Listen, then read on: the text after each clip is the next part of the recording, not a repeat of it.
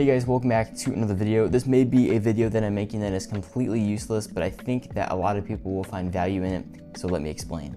So over the past few years, I've been getting more and more into software development, now mostly kind of from the web application standpoint, so PHP, HTML is obviously basic, but some kind of JavaScript as well.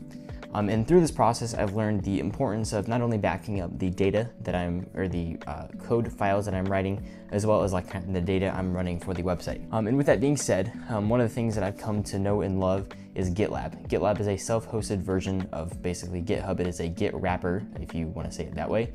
Essentially, it just takes a nice interface, it puts a nice interface onto Git, so there's a web interface to it, and you're able to kind of store your code on it, and it does all the version history, revisions, merge requests, etc.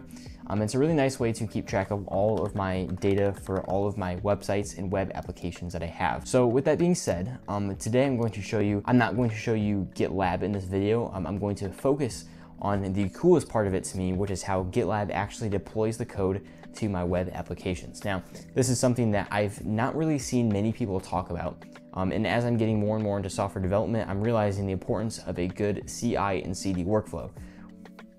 So CI is continuous integration and CD is continuous deployment. Essentially, in basic terms, what this means is this is the integration between your code base, so the versions that you have on your code, to your actual server where the code is deployed. So essentially, what this means is this is the process for how your code goes from your code base, from maybe VS Code on your computer, deploying it to your code base, and then going out to your servers. Now, in this case, I really typically usually only have about 1 to 2 web application servers that run Nginx with maybe a SQL database and an Nginx web page.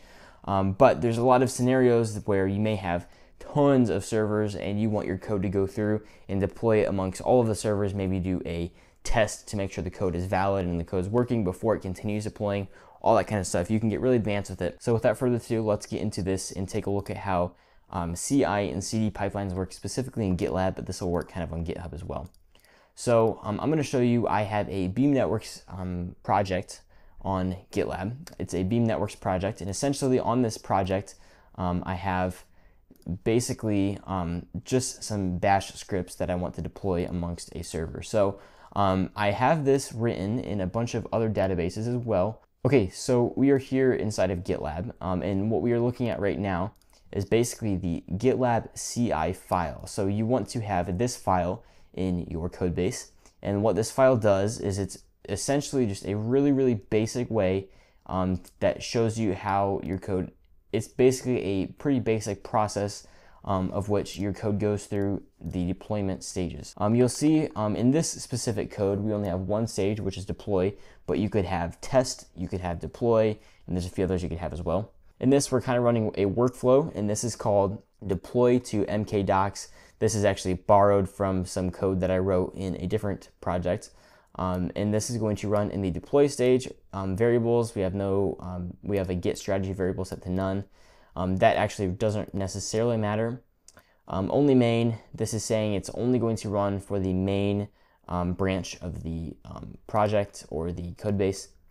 Next, we have the script. This is what's actually going to happen, and this is essentially how you are going to deploy the code. So in all of my cases, basically, I have a worker node that goes and it actually SSHs in to my web application servers, and it's going to literally go to the directory, and then it's going to pull it. And I have a SSH key on every single web server that references GitLab. So it all has authentication into GitLab to pull the code securely because it is locked down. So you guys can go to this URL of GitLab and you're not going to get in because it's behind a username and password, or in this case, this is going to be through an SSH key. So basically though, in this script, it's going in to the directory, pulling the code, and this is running on the tags of the BN web runner. What is a runner, you may ask? Well, a runner is how GitLab connects to your servers. So in this case, on this project, I have a runner set up that is configured to essentially go through and run this script. So inside of the runner, essentially, is where I have the authentication between the runner and then the web application server. So if we go into our runners here, you will see that we actually have a LXC container for running BN runner jobs. But we also do have one down here. We have another available runner, which is the RO portal-1, which is not enabled for this project. So It's actually not going to run at all for this project because it's got a different tag on it and it is doing a different purpose, and it does not have any access to my web application servers because that is for something else.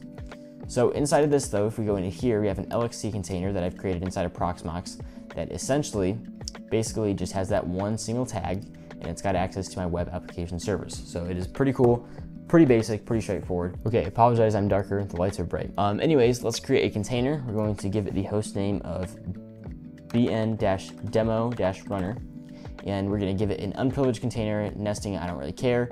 Resource pool, we're going to assign to Beam Networks. Password, we're going to set a password on here, and then we'll go to templates, and we're going to pull this from the ISOs. We'll give it Ubuntu 24.04. 8 gigs of storage is fine, 1 core is fine. We're gonna give it 1 gig of RAM just because we can. It's gonna be a little bit faster that way. We'll throw it onto VLAN number 70, no firewall, DHCP, and we'll just say DHCP for IPv6. DNS is going to be from the host settings.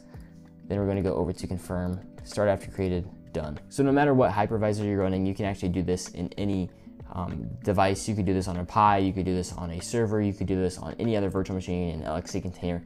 It does not matter as long as Gitlab can access this device and this device can access your environment. Okay, so inside of our new runner, we need to install curl, and I think that is actually it. Curl is not actually installed. Oh, sudo apt install curl. I don't think curl is installed by default on these, so we just need to install that as well as the utilities required for that. But as soon as we have curl installed, it is basically, oh, we got to update. Sudo apt update -y and sudo apt install curl-y. Okay, so with that being said, we do want to go back over to Gitlab, and we're going to create this configuration file. I just think it's going to be easiest if we do this first. So I'm going to pull up my demo configuration file for the CI pipeline, and then we'll paste this into our new project of the Beam Networks project, because that was actually the BN web project.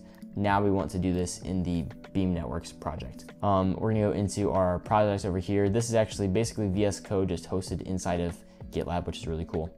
And then we're gonna paste this in here, and essentially now it's just a matter of adjusting some of these variables. So in this case, what I want to do is we're going to deploy the code on a server that I have. It's called Gopher 6. So Gopher 6, we're going to log into, and I'm gonna have to do this on the side because there's a lot of stuff on the server, but you'll have to trust my word for this one. So we're gonna actually be deploying this code to a server I have called Gopher 9. Basically what I have on the server is a Gitlab or a Git clone of the Beam Networks database. So what we're going to do is now we're going to switch this directory. So we're gonna cd into /root/beam-networks, and then now we're just going to leave this pull command here because that's gonna be fine. So we're gonna tag this to bn-demo-runner, and we're going to save this. I'm gonna leave this name the same because it's gonna be easier. Save this, commit, and we're gonna say updated CI file, commit to main. Okay, so now inside of here, inside of our GitLab repository, we're gonna go over to CI/CD. And then in here, we'll go to runners, and we're gonna do new project runner.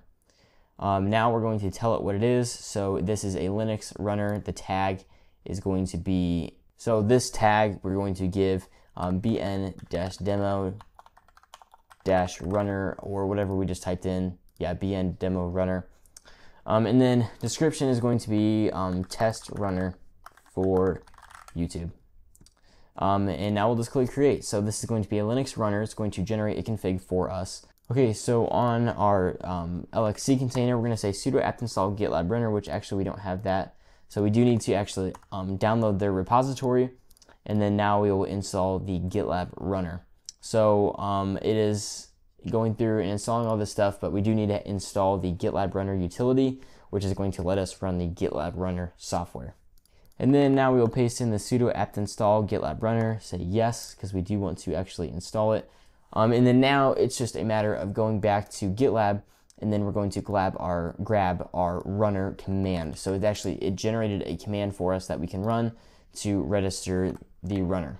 All right, so now we're gonna paste in our runner command. So we are registering our runner, click enter, and it's gonna ask us to confirm some details. In this case, we are confirming the instance URL. We're gonna give it the name, and now we're gonna type in SSH, done. So we can do Docker, Kubernetes, Docker, machine, Docker Windows, shell, parallels, VirtualBox, all kinds of different options that we have. So now we're going to enter in the SSH server address, and now we just need to basically paste in the IP address that we want the runner to talk to. Done. SSH port, we're going to leave this at 22. SSH user is going to be root. SSH password is just going to be a blank password for now. Identity is going to be stored in /root/.sh/id_RSA.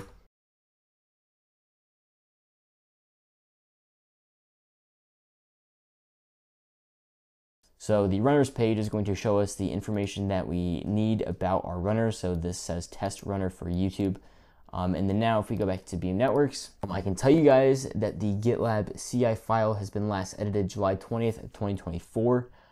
So now if we go into here, and why don't we edit our README file, and we can edit this single file only, and we're just going to change something real fast on this file.